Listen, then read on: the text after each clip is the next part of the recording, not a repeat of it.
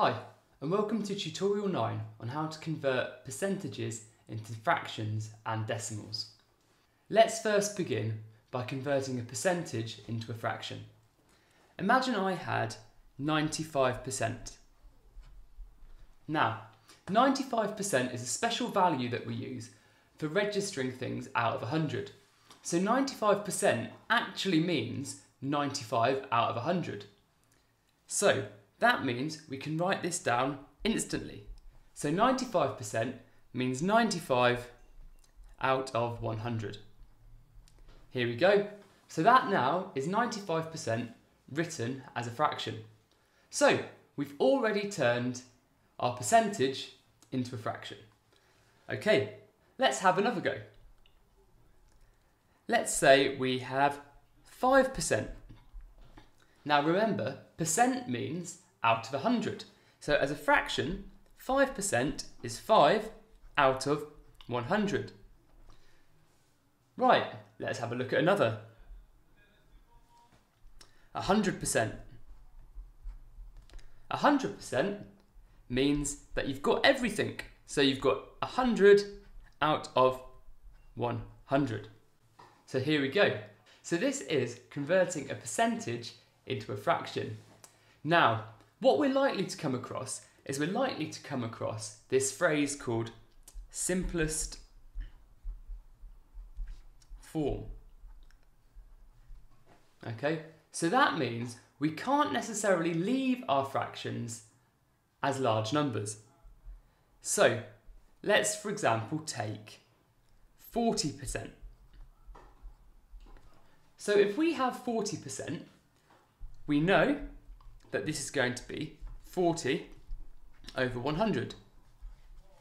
Now, we can simplify this fraction in several ways. We can divide both the top and the bottom by 10, and this will give us 4 over 10.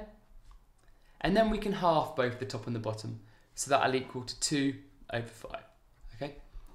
This is called equivalent fractions. So we know that 2 over 5 is equivalent to 4 over 10, which is equivalent to 40 over 100. Let's have a look at another. Let's this time take 78%. So 78% is going to be 78 over 100. Now, it's a little bit trickier to divide these, but as 78 ends in an 8, I know it's an even number, and I know that 100 is an even number as well. So it's quite possible that we're going to be able to half both the top and the bottom. So 100 divided by 2 is 50. And 78 divided by 2 is going to be 39. So 78% in its simplest form as a fraction is 39 out of 50. Let's try 55%. So 55%, remember, straight away, it's going to be 55 out of 100. Now this time, what can I divide both the top and the bottom of this fraction by? Now, I know that 55 is in the 5 times table, and I also know that 100 is in the 5 times table. So 55 divided by 5 is 11. I'm going to put an arrow here and put divide 5 just to remind ourselves that that's what we've done. And here, 100 divided by 5, I'm going to put an arrow here and say divide 5, is going to be 20. Now 11 and 20 do not appear in any of the same times tables. 11 is in fact what we call a prime number, so we can't simplify this fraction anymore. So 55% is equal to 11 over 20 as a fraction in its simplest form. Now, let's take a look at converting a percentage into a decimal. So, a percentage into a decimal is best off if you just kind of think about it going through the fraction route. So if we think of 79%, if we remember that this equals 79 over 100, now we should know by now that 79 over 100 means 79 divided by 100.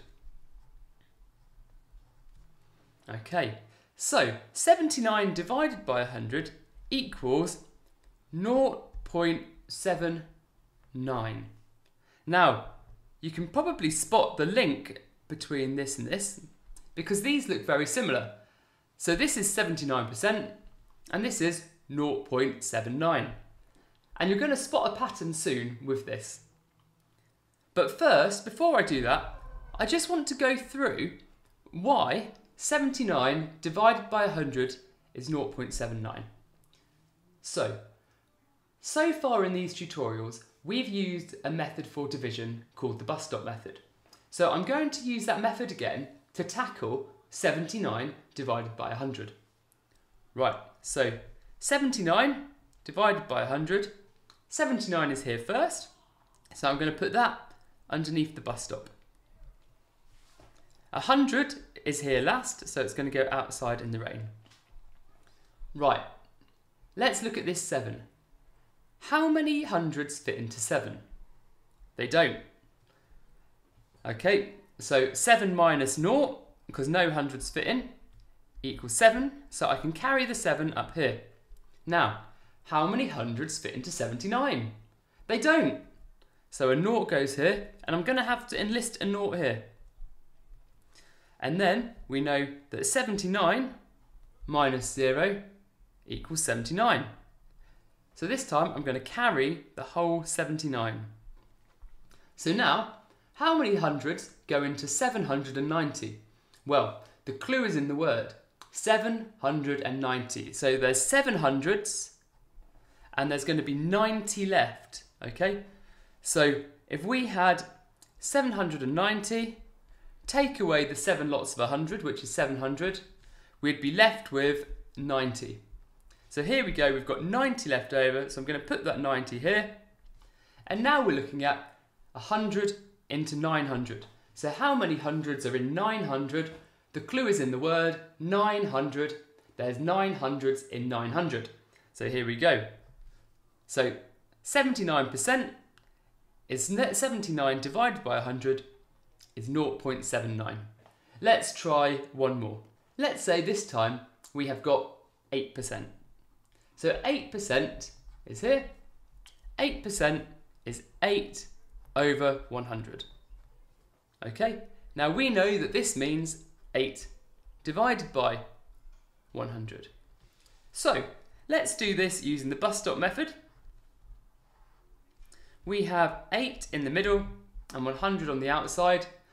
You don't always have to use this method, by the way. I'm just using it as a tool right now to get you familiar to the idea. So 100 into 8 doesn't go. We have the whole 8 left over. Now 100 into 80 still doesn't go. And we've got the whole 80 left over. So I'll put another 0 here. Now we've got 100 into 800. Now remember the clues in the word. How many hundreds are in 800? Well, that's 8. So I'll put an 8 here. So here we go. 8% is 8 divided by 100 equals 0.08. Okay, let's take a look at these so far. So we said 79% equals 0.79. And we've got 8% equals 0.08. So there is a pattern with percentages and decimals, and that is that if we think about this as pence, the unit always becomes like the 1p, and the 10 always becomes like the 10p. So with 8%, there was just a unit, so that became like 8p. Okay, let's have a go at another one. 19%, this would equal 0.19. 2.5%, this would equal 0.025. Okay, we can try a few more. 41.2%, would equal 0.412. But each time, what we're doing is we're dividing these numbers by 100. So here we go. Just a quick recap. So percentage to fraction is to put the percentage over 100, and then percentage to decimal is to divide the percentage by 100. Okay, great. Let's go take a look at the Crack Maths site to see some of these questions in context. So here we are on the Crack Maths site, and let's take a look at the questions that we need to find. So we want all you need to know, and this time we're looking for tutorial 9, how to turn percentages into fractions and decimals. So here we are. Let's have a look. So here we go. Here's some of the practice questions. Convert 25% into a fraction and a decimal.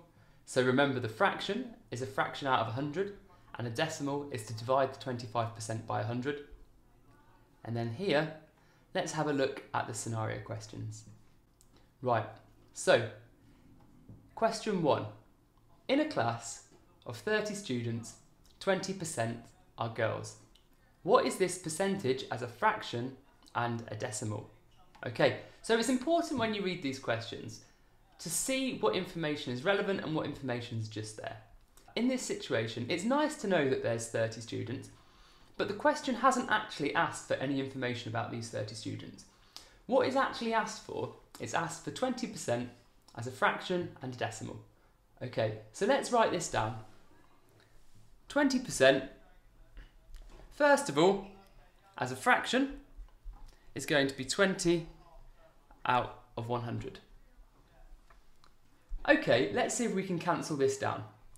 20 out of 100, but we can see that they both end in zeros, so we can knock a 0 off each one, or we can divide each by 10, and we get 2 over 10. 2 over 10, I can see that both 2 and 10 are even numbers, so I can divide both of these by 2. So if we divide this by 2 here, and we divide this by 2 here, what we get is we get 2/10 equals 1/5. So here we go, 2 over 10 equals 1 over 5.